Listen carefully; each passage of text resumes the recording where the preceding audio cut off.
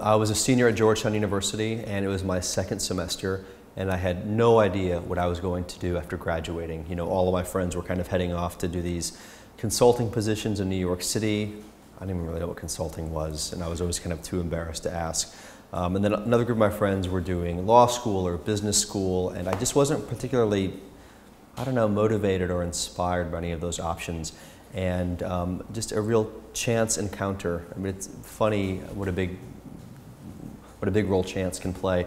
A chance encounter, a young woman was telling me that she's applying to this program called Teach for America. And when I heard her talk about it, I thought, now this would actually be something really, really exciting to do for a couple of years after college.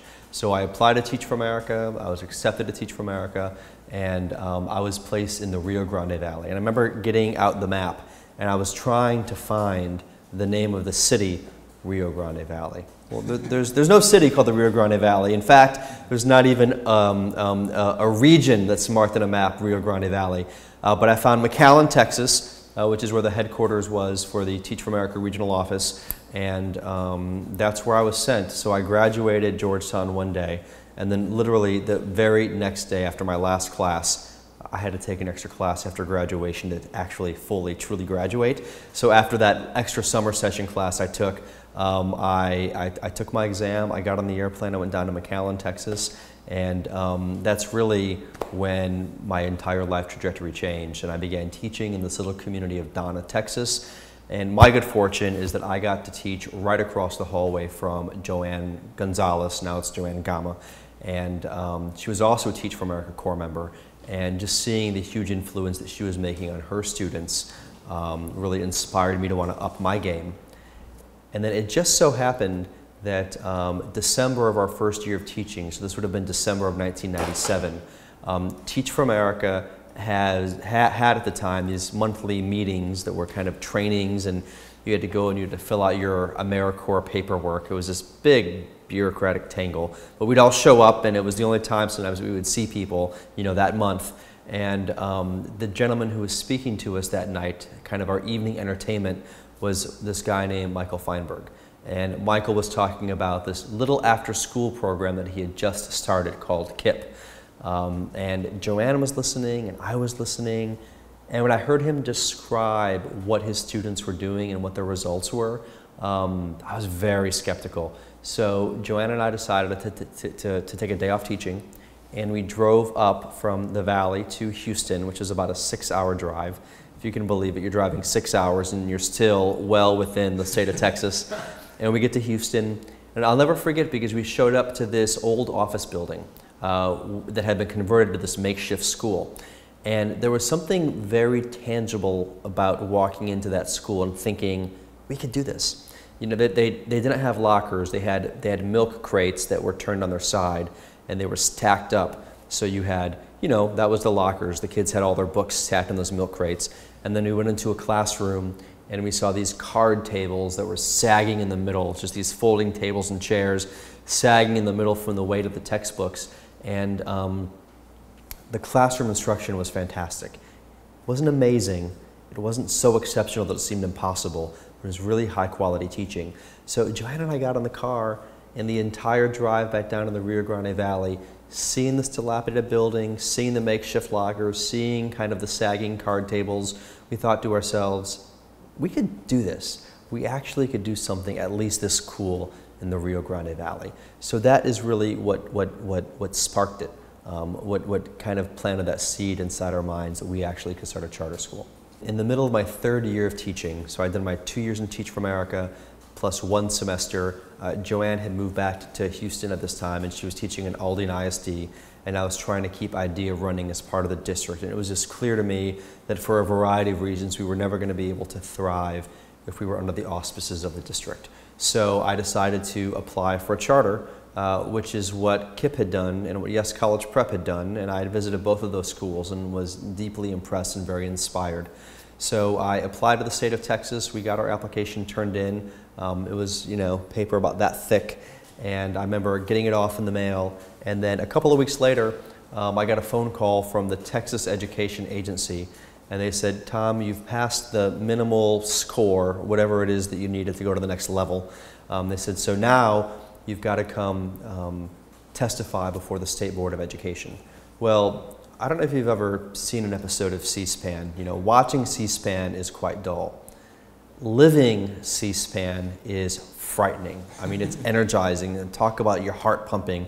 You know, here I was, 24 years old, sitting in my solitary chair behind a microphone, and there's this semicircle of elected officials in front of me, you know, all of whom are 50, 60, mid-60s, white hair. They just look so distinguished and so intimidating from their perch.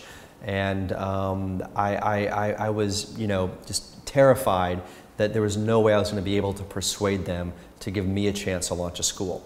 Well, thankfully for me, before I testified, Chris Barbic, the founder of Yes College Prep, he already had a school up and running. It was getting remarkable results. He really was the darling of the State Board of Education. I mean, they just loved the guy. You know, he's good looking, he's funny, he's charismatic, his school results were exceptional. And he was talking about a totally unrelated, you know, subject. And at the very, very end of his testimony, he said, you know, you guys are going to hear in a few minutes from this guy named Tom Torkelson, and he's running a program down in South Texas, and they're the next big thing in education. You guys should approve it. And just like that, all of the problems that they had flagged in our application, and they were significant problems, everybody else who had the challenges that we had got denied. But because Chris Barbic had provided that little bit of advocacy and boosterism, I mean, every question I got was a total softball. I remember Grace Shore, the chairwoman of the planning committee who was responsible for us at the State Board of approving charters. Her questions went from being very hard to the people before me to being quite easy. She said, your numbers in your budget don't add up. You're going to fix that, right, sweetie? She's like, yes, ma'am. And sort of everything she pointed out, it was, you're going to take care of that, right? And my answer was, yes, ma'am, yes, ma'am, yes, ma'am. And that basically was the entirety of my testimony, was me saying yes, ma'am. And thanks to Chris Barbic, we were unanimously approved the next day by the State Board of Education. The state of Texas approved our charter application in March, so we had April, May, June, July, August. I guess that's 5 months to recruit students, hire teachers, find a building, buy buses, figure out how we're going to feed 150 students breakfast, lunch, and an afternoon snack. And by the way, do this with not 1 penny of funding until a week before the school year began. So, I mean, just looking back at it now, the odds were really stacked against us. Particularly because our school building wasn't ready. We were going to lease space from the First Baptist Church of Donna in downtown Donna, Texas, and the building was not up to code. And the modular building that we were moving across the street wasn't ready either. And it was a week before school. And I already thought, you know, in the eyes of these parents, I probably don't have too much credibility. Again, 24 years old, only taught for a couple of years, never really been in charge or run anything bigger than my classroom. And I was painfully insecure that these parents were just going to figure out that I was a fraud. And when the building wasn't ready, I was even more convinced that they were just going to lose faith and lose confidence. But I just remember having this moment of soul searching and thinking, you know, if we're going to make this work, we're going to have to really enlist and engage parents. And I put out an all call to the parents and to the students and let them know what the situation was. And the days before the school was to open, they showed up with their hammers and their nails and their paintbrushes, and they were installing ceiling fans and putting in emergency exit signs and fixing some of the electrical and code challenges that we were having.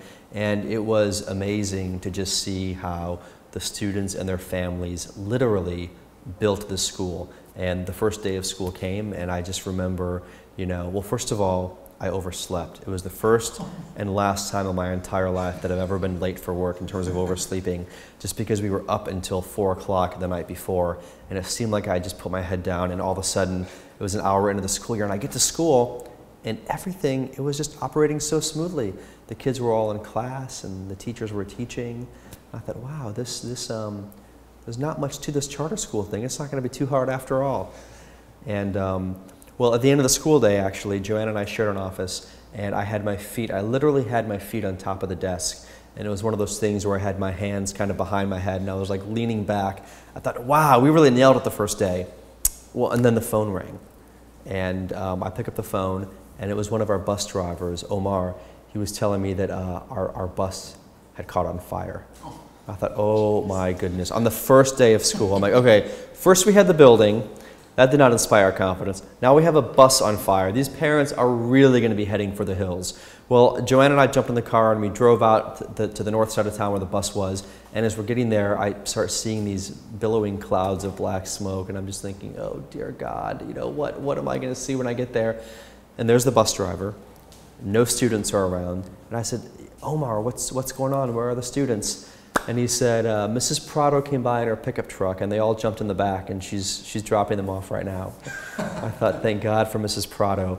I'm sure we're breaking a whole bunch of state laws right now, but thank goodness for her, or else we'd have no idea how to get these kids home. Back in 2005, we were just beginning to think about expanding. We had thousands of students on the waiting list. We still had just our one school in Donna. And about that time, the Gates Foundation reached out to us, and they said that they were getting into education. It's crazy to think now that there was a time when they were not involved in education because they've just been such a key driver in education reform. But they said they were thinking about getting involved in education, and they were thinking about investing in promising organizations in Texas, and they asked us to submit a proposal. And we submitted the proposal, and I forget how much we asked for, maybe a couple of $100,000. And I got a call back from the person who would become our program officer. And she said, you know, Tom, we're a large foundation. We're not really looking at gifts that are below the 7-figure amount. She said, so why don't we send a team of experts down and help you put your business plan together?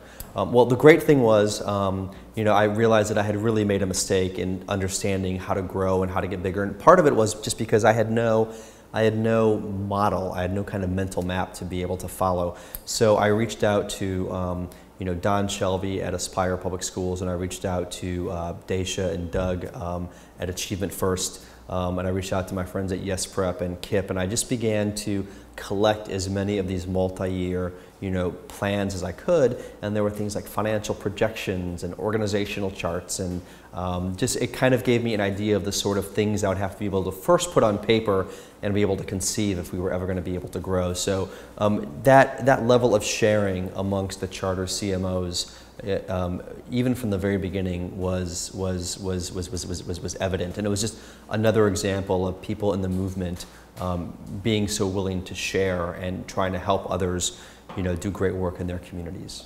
You know, there's a lot of things that are very unique about running schools in the Rio Grande Valley. Probably the biggest thing is, you know, nobody's heard of the community. Nobody's heard of McAllen or Brownsville, or if they have, unfortunately, it's because it's been the site of, you know, one of the largest drug busts, because we have all of the you know, crossing points from Mexico to the U.S. We're right on the border.